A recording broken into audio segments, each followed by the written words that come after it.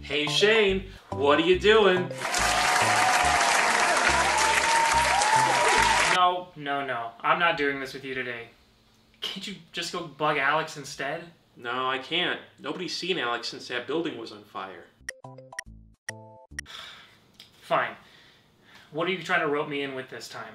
Okay, well, I know the last time I showed off my synergy skills, you weren't really impressed, but I think I got something that'll blow your socks off this time. It's called Lash. Watch this.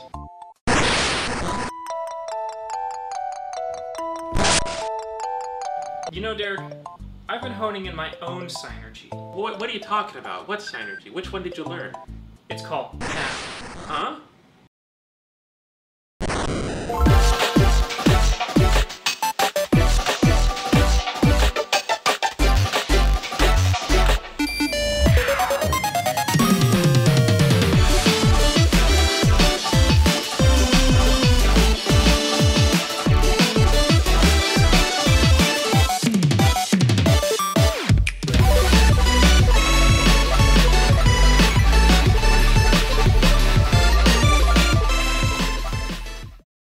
Golden Sun ends on a cliffhanger right when things start getting more interesting.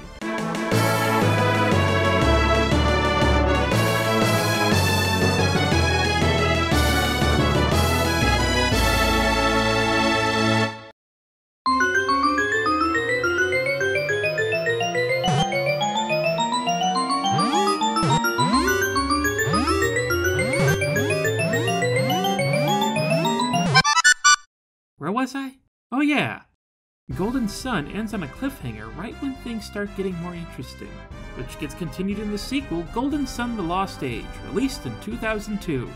In this game, we see the continuing adventures of Felix. That's right, it's a perspective flip! Felix may have appeared to have been an antagonist in the first game, but here you'll see what was really going on behind the scenes. So, what's new in the sequel? For one, there's a bunch of new synergy to use outside of dungeons. Pound pillars, lash rope, scoop sand, become sand. Returning moves include Frost, Whirlwind, and, Move. And who could forget the old favorite, Mind Read. Felix's adventure to ignite the remaining 2 lighthouses will take him all over the world. The first game was landlocked to 1.5 continents, but here you'll be exploring all 7 of Wayward's continents. Wayward! It's not Earth. If it sounds like a hassle to walk all over the world, pretty soon you'll have a boat to help you out. Traveling the globe becomes a breeze when you can sail across the open... Oh, the world is flat. Sad but true, the Golden Sun games do take place on a flat world. And thanks to the loss of alchemy, it's all just slowly eroding away at the edges. It's up to Felix to save the flat world and make it more flat. Wayward. It's not Earth. Jin are back, and those rascals are once again hiding in all sorts of places. There's more than ever before, which of course means blitzing through boss battles with tons of summons. Well, the summons haven't changed much from the first game, but you can add more to your collection. Stone tablets are hidden throughout the world that give you more summons. These ones are special in that they'll draw from multiple elements. So if you want to blast your enemies with fire and earth at the same time, or a tag team of wind and water, well, hey, there you go. Now, if you were attached to the party in the first game, don't worry. You'll run into them again later on. And for a real treat, you want to import your old save data over too. Now, this is a pretty simple process as long as you've got 2 GBAs and a link cable handy. Just pop everything in and you're good to go. Now, if you just have one Game Boy Advance handy, you're not out of luck. You can still transfer everything over with a password. What you get to bring with you depends on whether you want the bronze, silver, or gold password.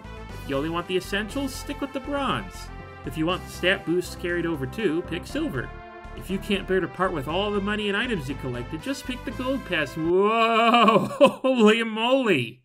That's a solid 260 characters to write down.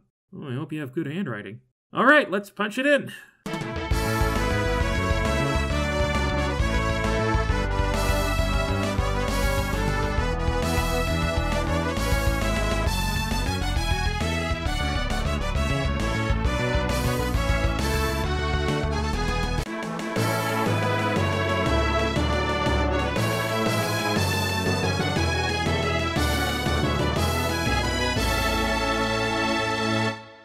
You are allowed to start a new game of Golden Sun The Lost Age without making your copy personalized. But if you change your mind, that's what the update option on the main menu is for.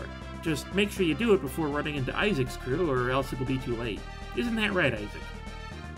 Ah, cool, you can talk now. Besides getting your team back, importing old data adds cameos of characters from the last game that show up at different points in the story, usually giving Felix a unique item. When you do merge parties, you'll have so many characters that you'll be able to switch them mid-battle or have them on standby in case you end up with a party kill. Also new content is a blacksmith. You'll come across material you can't do much with except hand it over to Sunshine here. The stuff he makes is usually really good, but you won't know what you get until he's done. Sunshine also only takes payment after his work is done, and if you can't afford to pay for it, well, his wife will let you know that you don't enough money. Golden Sun The Lost Age takes all the best elements of the first game's puzzles, combat, and thrilling dialogue options, and mixes them together for a delicious soup of a sequel that's bigger and bolder. While it's not the end of the series, it is the end of Isaac and Felix's journeys. In the future, we'll see a new story dawn on a new generation of heroes. Oh, but that's an episode that's a solid 8 to 30 years away.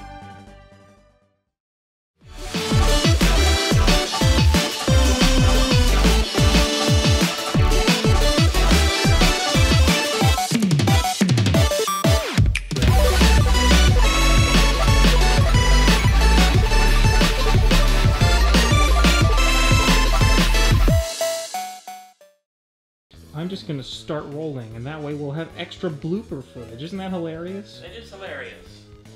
It's just like Toy Story 2. It is exactly like Toy Story 2. Do you want to be the guy who's gymming, like from the office, like looking at the camera? No, you know nobody's seen Alex since the fire happened. Knock on the window or something. I have no idea. Yeah. No. Go back. That's fine. What? What? Huh? Eh? Huh? Oh. Try to stand left of the tree. Left? Oh, this time left of the tree? Yes. Alright, see, I don't like this direction. This is his channel after all. This will get me more subscribers if you stand left of the tree. Everything I do is a reference to Toy Story 2. Not 1, not 3, not 4. 2 specifically. That's why there's a prospector hidden in every video. I said don't react to me. I'll tell you, it's so easy to ignore. If we were all trees, there'd be no more wars, because we'd be trees.